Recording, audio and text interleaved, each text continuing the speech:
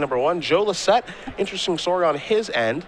A huge flight delay ended up having him fly across the country from Los Angeles, getting stuck in Salt Lake City for about 10 hours, then flying to Detroit at 1 in the morning, and then here yesterday. Wow. He did not get a lot of sleep. He ended up playing, obviously, Miracles and Legacy.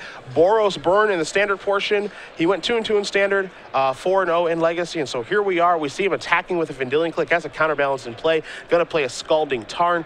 Todd's got a lot of cards in his hand, a couple copies of Gristlebrand. You see a Force of Will, Jace the Mind Sculptor removed over there, and he's got 5 lands in play. So we walk into what looks to be a pretty close game number 2. It only takes 1 spell resolving on Todd's side to get the job done, as we know. Yeah, Joe's obviously in good shape. He's got pressure on Todd's life. Todd's already at 7. He's got a counterbalance in play. Without a top, but still a blind flip can sometimes be good enough. But looks like we're going to see an Entreat the Angels on Joe's main phase. Yeah, he wants to Entreat for 1 and present lethal. So now he has, he's got Entreat. So he's got 7 damage on the threatening lethal next turn.